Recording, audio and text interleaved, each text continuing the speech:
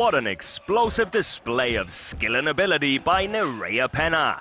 The 26-year-old from Spain showed off her impressive throwing repertoire against Zderic, including her speciality, finishing while on the move. She drills the ball over the line and into the net time and time again, finishing 9 of 13 attempts with clinical precision. An astonishing tally for the game and her best of the season so far for Ferencváros. Her keen eye on the court and versatility in her play were simply too much for Zderic to handle.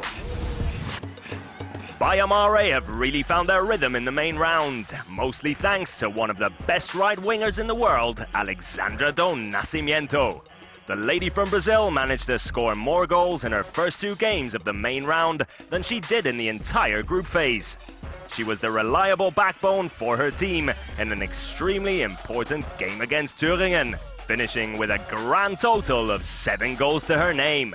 It was in this game that Nascimento showed she possesses real shooting qualities as well as technical ability when playing out wide, firing her way into our 3 stars as a result.